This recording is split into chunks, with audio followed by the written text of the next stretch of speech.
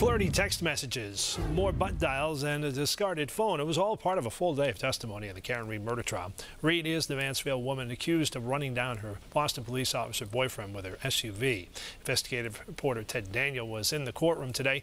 He takes us through the questioning of a key player in this case, Brian Higgins.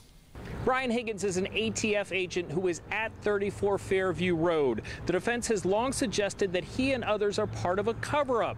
During his testimony, we learned that he exchanged flirtatious text messages with Karen Reed, but they stopped communicating immediately after John O'Keefe's body was found. I'm not proud of these text messages. It is what it is. I take responsibility for them, but John was a friend. Brian Higgins responds to questions about his texts with Karen Reed in the weeks leading up to John O'Keefe's death. Defendant responded, "You're hot." I responded, "Feeling is mutual." And a kiss outside O'Keefe's home. And as we were walking out, the defendant planted a kiss on me, not like a friend. The defense suggests Higgins felt snubbed by Reed.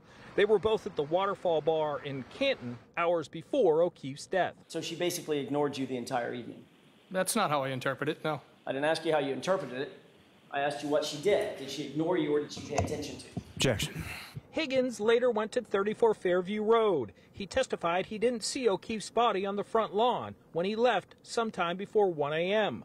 Alan Jackson asked him why he went straight to the Canton police station in a blizzard. As a courtesy, I was parking vehicles there. The reason for heading back there was to move those vehicles, because if I didn't do it then, I would have had to get up early and do it. Higgins returned to his then West Roxbury home. His phone records show a call from and to Brian Albert.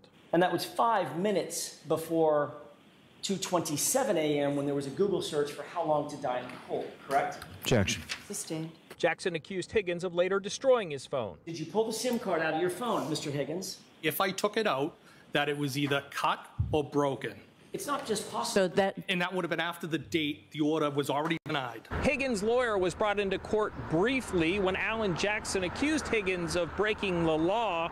The only day the trial will be taking place next week is Tuesday.